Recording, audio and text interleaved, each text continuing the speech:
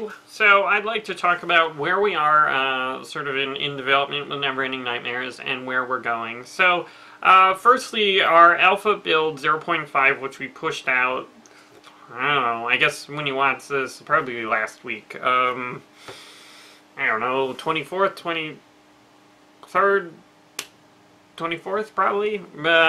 So June 24th we released our 0.5 alpha build, which has an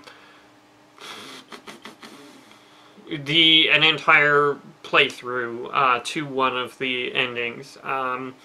So that's kind of a big milestone for us. Unfortunately, we pushed a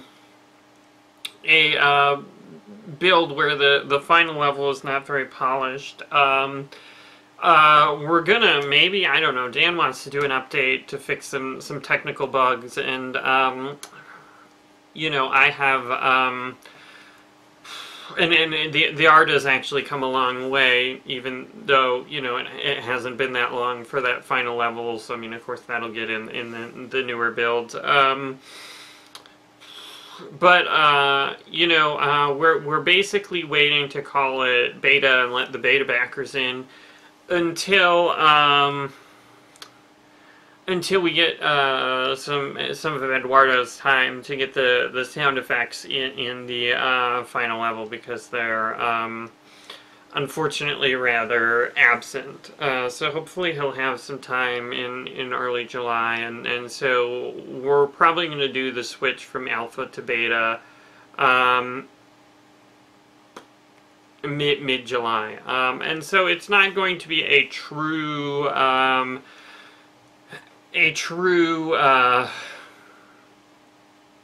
beta. I mean, in that, you know, not all of our content is there, but I think, you know, the content we have will be, you know, beta quality, or at least late alpha quality.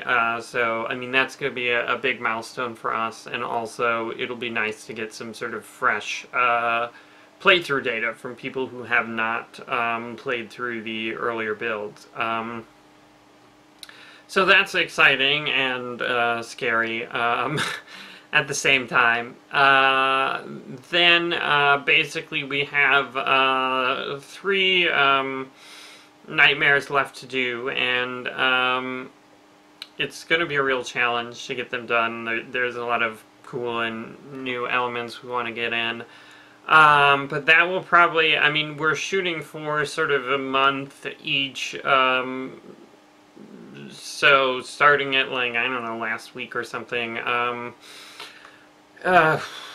where, I don't know, we're probably going to have to do it closer to 3 weeks each, and I don't know, starting now, although we've already made some progress on the next nightmare. But I mean, it's going to be a crunch, it's going to be a challenge to get them all in, and I'm not quite sure. I mean, it's going to be weird, you know, rolling them out, because, you know, we may roll them out before their beta quality, so the beta backers might not get, you know, the full experience. And then, you know, since we're on open platforms, we're probably gonna, I don't know, I kind of almost see it as a soft or rolling launch, where probably like 2 weeks before ship we'll release the game to backers, and also like all backers. I mean, this is just my plan, and you know, it may change. It may be 1 week, it may be 0 days. I mean, depends on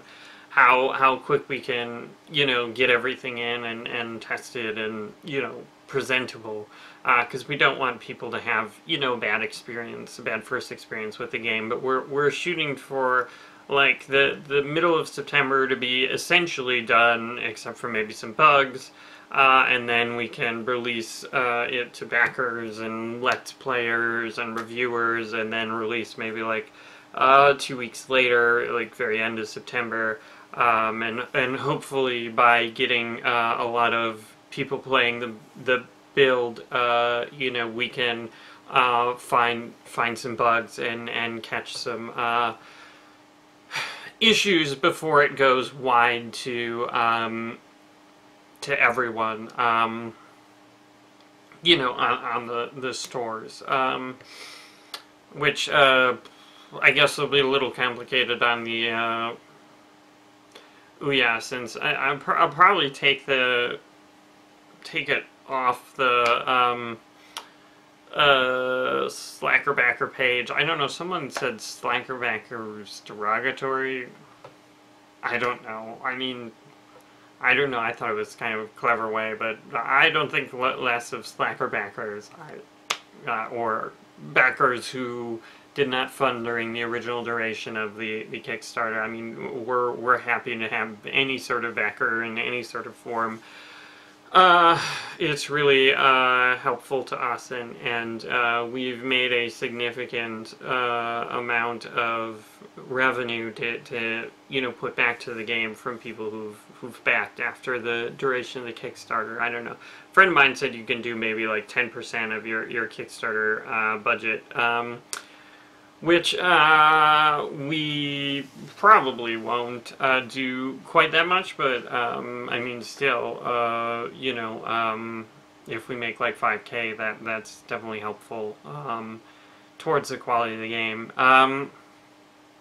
But yeah, I mean, so I guess it's going to be a weird sort of soft launch on Ouya, but on Steam at least, I guess.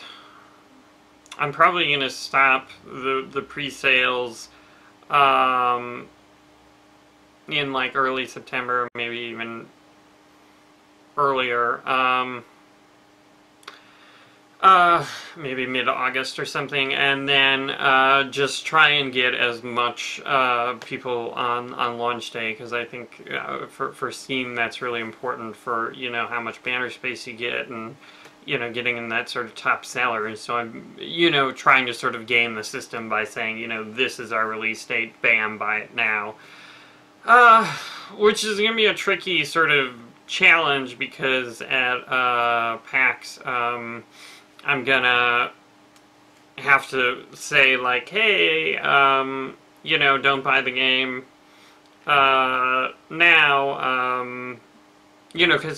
because it's something like PAX, you want to essentially, you have your captive audience, you want to sell them on the game that second. So it's kind of nice, if I could sell them on the game. But the problem is, I think, is, PAX is early September or whatever, is that, all the sort of people, potentially we could get a lot of eyes on the game, and if we, if they all buy it then, potentially that could hurt us on the Steam sort of, making a big event. And I mean, probably we will do a 10% discount on Steam when we launch, which kind of sucks for Kickstarter backers who just paid $15, because I mean, I guess they could have waited and gotten it for less, but that's why we're trying to give it the build a couple weeks early. Hopefully that'll make up for it, fingers crossed. But I mean, it's tough, and I don't know, maybe all of these decisions are really bad, but I mean, learning what I've learned and talking to other developers, I hopefully feel like this is a way to go, and kind of maybe will pay off. Fingers and toes crossed. So yeah, so I don't know, that's what I'm thinking now, and if you have any suggestions, I'm open to them. But I mean, to some extent I've given it a fair bit of thought, and I am feeling the best about this solution, rather than every other option I've considered. So anyway, thanks for watching.